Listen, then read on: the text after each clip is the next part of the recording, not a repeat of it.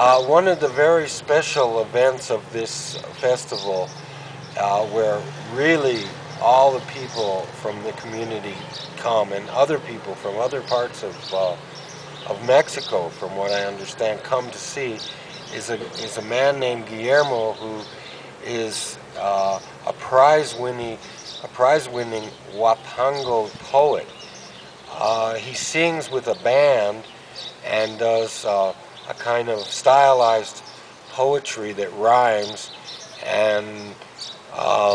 has different themes, but it goes on for hours, and it's all